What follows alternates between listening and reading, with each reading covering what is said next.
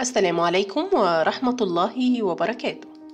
6 مشاكل نفسية يتعرض لها الأطفال بسبب صراخ آبائهم. ولكن نرجو الاشتراك في القناة بالضغط على زر سبسكرايب وتفعيل زر الجرس ليصلكم كل جديد، ولايك إذا أعجبكم الفيديو. كثيرا ما يصرخ الآباء على أطفالهم خلال اليوم لعدة أسباب، كرفض الطفل تلبية طلبات والديه، أو قيامه ببعض التصرفات الخاطئة في المنزل أو المدرسة، وهذا ما يترك العديد من الآثار السلبية المدمرة على صحة الطفل، والتي يجهلها معظم الآباء. لهذا سنسلط الضوء من خلال المقال التالي على مجموعة من أخطر المشاكل النفسية التي يتعرض لها الأطفال بسبب صراخ آبائهم عليهم. أولاً، انعدام الثقة بالنفس. يؤثر صراخ الآباء المستمر على نفسية طفلهم وعلى قدرته على صقل شخصيته وتقويتها، وذلك لأن الطفل الذي يتعرض للصراخ الدائم يشعر مع الأيام بأن لا قيمة له في الحياة، وبأنه شخص مكروه وغير محبب على الإطلاق، وهذا ما يدفعه إلى الانطواء وعدم الرغبة بالانخلاط بالمجتمع وكل الأشخاص الذين حوله. ثانياً، الشعور بالخوف. يؤثر الصراخ على الطفل بشكل سلبي، ويصيبه بالخوف الشديد والقلق الذي ينعكس على علاقاته مع الآخرين وعلى شخصيته، حيث يتحول وبشكل فجائي إلى طفل ضعيف الشخصية وغير قادر على حل أبسط الأمور والمشاكل التي قد يتعرض لها في حياته اليومية ومع أصدقائه في المدرسة.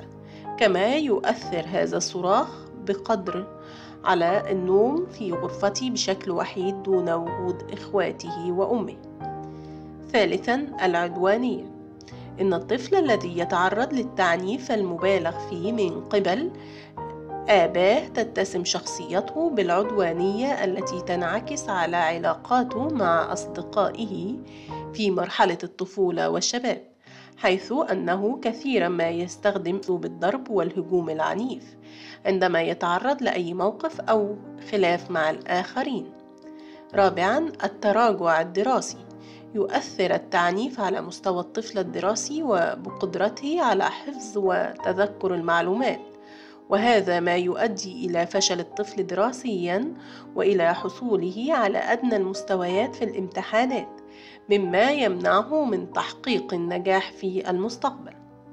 خامساً، أكدت العديد من التجارب والدراسات العلمية بأن الطفل الذي يتعرض لتعنيف وصراخ الآباء يكون أكثر عرضة للإصابة بالأمراض النفسية التي قد تتطور لحالات خطيرة ومزمنة مع الأيام، كأمراض الاكتئاب والانفصام في الشخصية.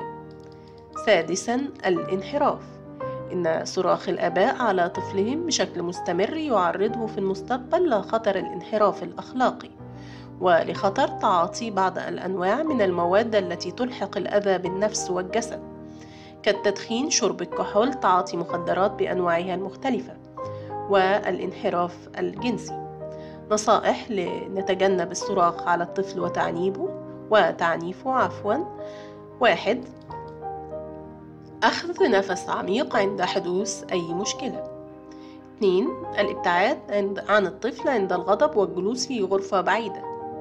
تبرير أخطاء الطفل بطريقة منطقية. عدم تذكر أخطاء الطفل الماضية. 5. تبسيط المواقف عن طريق إدخال شيء من روح الفكاهة. شكرا ودمتم بصحة وعافية، والسلام عليكم ورحمة الله وبركاته.